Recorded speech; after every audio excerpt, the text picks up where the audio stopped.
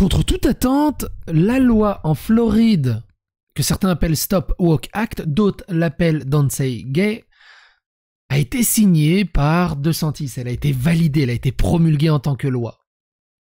D'énormes manifestations ont érupté dans les écoles. Ils en ont même parlé à la soirée des Oscars.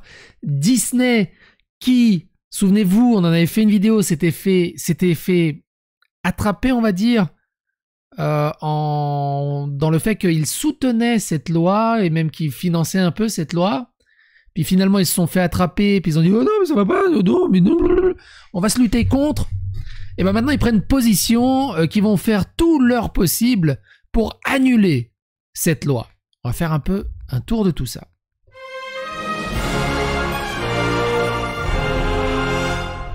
Alors certains sont très contents, d'autres sont pas contents du tout. On en avait parlé dans Stop Woke Act et je vous invite à aller dans la playlist qui est dédiée à Disney. Dans les dernières vidéos, justement, on a parlé, il y a au moins 3 ou 4 vidéos, même peut-être 4 ou 5 vidéos autour de ça, tellement ça a fait énormément jaser aux États-Unis.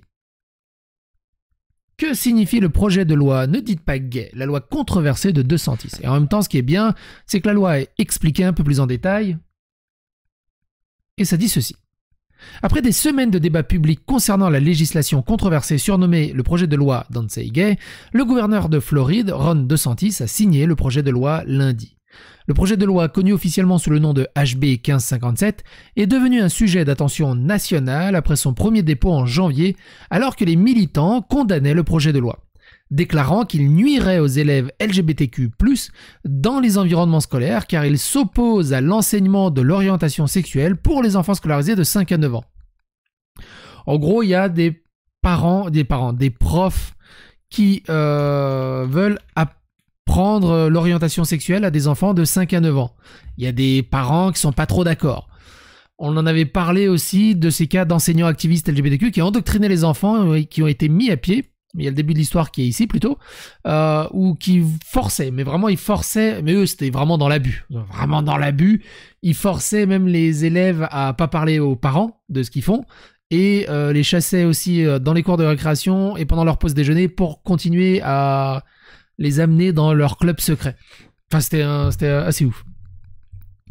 Mais surtout, donc, la loi, à la base, elle veut s'opposer à l'enseignement de l'orientation sexuelle pour les enfants scolarisés de 5 à 9 ans. Est-ce que quelqu'un est contre, là? Qui est pour? À part Need Backup. De nombreuses personnes protestant contre le projet de loi ont conduit des débrayages dans les écoles publiques et les employés. Les principaux dirigeants des sociétés comme Disney et des célébrités l'ont publiquement dénoncé. Alors, Disney, au début, ne l'a pas dénoncé. Alors, ils étaient pour jusqu'à ce qu'ils se fassent attraper. Mais le débat a prospéré alors que d'autres affirment que le HB 1557 donne aux parents l'autorité sur l'éducation de leurs enfants, affirmant qu'il y a plus que le projet de loi Don't Say Gay qui implique. Que signifie ce projet de loi? Le problème, c'est justement ça. C'est qu'il y a eu beaucoup de cas de faits divers où les profs se sont fait attraper en train d'expliquer aux enfants de surtout pas dire ce qu'ils sont en train de s'échanger avec les parents. De garder ça secret pour eux, c'est juste entre eux. Et beaucoup de parents commençaient à avoir peur, et du coup, ça a donné cette loi. Les opposants ont commencé à appeler le projet de loi Ne dites pas gay en raison du fait que le projet de loi interdit les discussions en classe sur l'orientation sexuelle ou l'identité de genre à certains niveaux scolaires ou d'une manière spécifiée. Selon le texte officiel du projet de loi, le projet de loi renforce le droit fondamental d'un parent de prendre des décisions concernant les soins et l'éducation de son enfant dans le cadre de l'école publique. Je trouve ça bien, moi, que le parent ait quand même un droit de regard. Les 7 pages entières du projet de loi établissent essentiellement dans la loi l'idée que l'enseignement en classe par le personnel de l'école ou des tiers sur l'orientation sexuelle ou l'identité de genre ne peut pas avoir lieu de la maternelle à la 3e année ou d'une manière qui n'est pas adaptée à l'âge ou au développement des élèves conformément aux normes de l'État. Le projet de loi interdit également à un district scolaire de maintenir des procédures qui oblige le personnel du district scolaire à ne pas divulguer à un parent ou à encourager un élève à ne pas divulguer des informations relatives à la santé ou au bien-être mental, émotionnel, physique d'un élève. Et ça renvoie directement à cette vidéo-là. Je vous le laisse dans la description. Au lieu de cela, dit le texte, les districts scolaires ne peuvent ne peuvent dissimuler des informations à un parent que s'il existe une croyance raisonnable que la divulgation exposerait l'élève à des abus, à l'abandon ou à la négligence. Il reste quand même, tu vois, il y a quand même des trous dans la loi pour justement permettre ce genre de choses. Et effectivement, il y a des familles qui sont complètement arriérées, qui ne supportent pas si leurs élèves révèlent leur identité sexuelle ou s'ils font leur coming out et ce genre de choses. Il y a des familles qui sont extrêmement compliquées et arriérées de ce côté-là. Alors que, s'il l'a décidé, il l'a décidé, quoi. Mais il est déjà grand. C'est ça la différence. Il est déjà grand, genre il est fin ado, début adulte. De 5 à 9 ans, on peut peut-être le laisser tranquille. HB 1557 exige également que le district scolaire de Floride alerte les parents de tous les services de santé offerts à l'élève, quel que soit son âge ou ses circonstances, et offre aux parents la possibilité de consentir ou de refuser individuellement chaque service. De plus, ajoute le texte, les écoles ne peuvent... Mais je préfère qu'il y ait une guerre avec la famille, que limite l'école devrait mettre au courant que leur fils à la limite est gay, et qu'ils se mettent ça d'accord avec la famille et qu'il y a une putain de guerre avec la famille, plutôt que ça se fasse dans l'anonymat total et que la famille soit pas au courant. Qui est beaucoup plus grave, je trouve. De plus, ajoute le texte, les écoles ne peuvent pas administrer un questionnaire de bien-être ou un formulaire de dépistage de santé à un élève de la maternelle à la 3e année sans avoir d'abord reçu le consentement du parent de l'élève.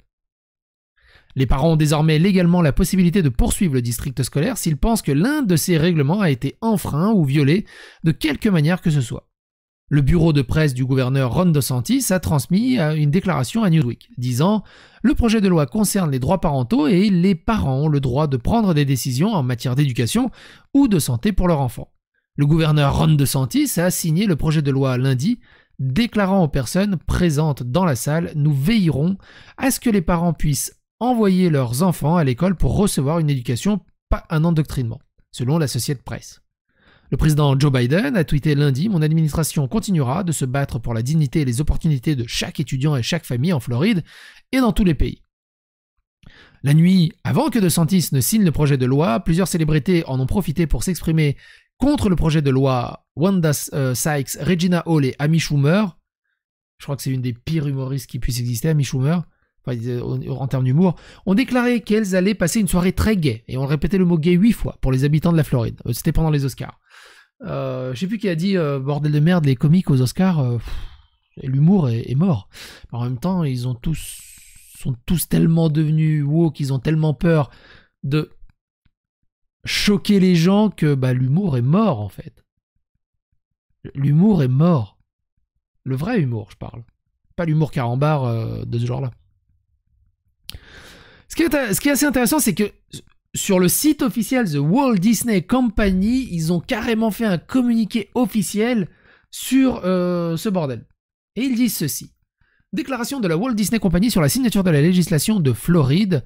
La déclaration suivante peut être attribuée à un porte-parole de Walt Disney Company. Le HB 1557 de Floride, est également connu sous le nom de projet Ne dites pas gay, n'aurait jamais dû être adopté et n'aurait jamais dû être promulgué. C'est rigolo hein, quand tu sais, alors je sais plus c'est dans quelle vidéo qu'on en a parlé, mais je sais plus. Je crois que c'est dans celle-là ou dans celle-là, mais je vous invite à regarder les vidéos. Quand tu sais qu'ils se sont fait attraper en train de financer cette loi. Notre objectif en tant qu'entreprise est que cette loi soit abrogée par le législateur ou annulée par les tribunaux. Et nous restons déterminés à soutenir les organisations nationales et étatiques qui travaillent pour y parvenir. Nous nous engageons à défendre les droits et la sécurité des membres LGBTQ+, de la famille Disney, ainsi que de la communauté LGBTQ+, en Floride et dans tous les pays. Et sur les réseaux sociaux, ça parle un peu dans tous les sens. Il y a ceux qui sont extrêmement contre cette loi, il y a ceux qui sont extrêmement pour cette loi, et ils ont envie que d'autres États signent cette loi. Et on le voit d'ailleurs dans les quotes tweets. Tu vois, regarde. Hop.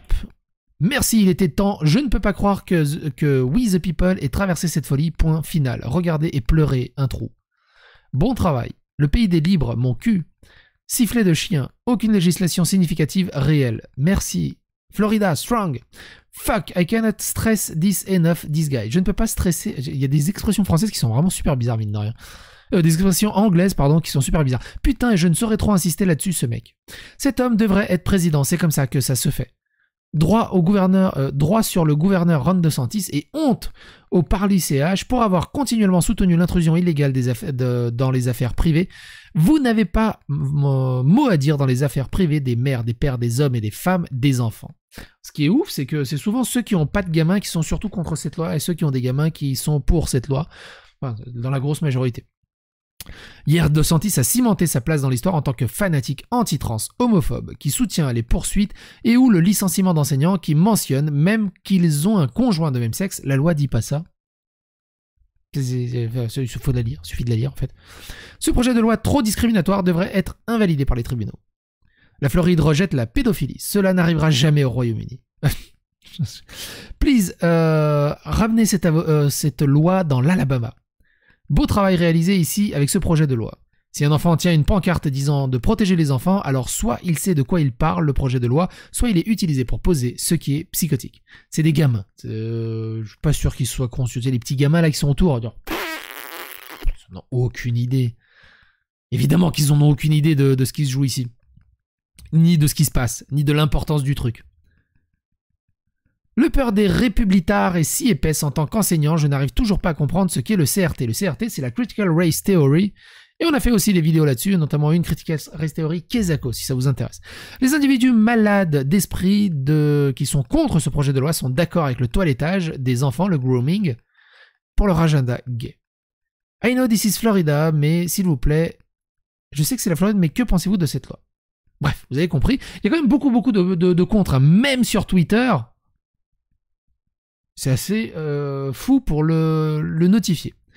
Et vous, quel est votre avis, votre opinion? N'hésitez pas à le donner dans les commentaires, n'hésitez pas à faire que c'était l'algorithme de YouTube, n'hésitez pas à vous abonner, liker, clocher. Et à bientôt pour d'autres aventures.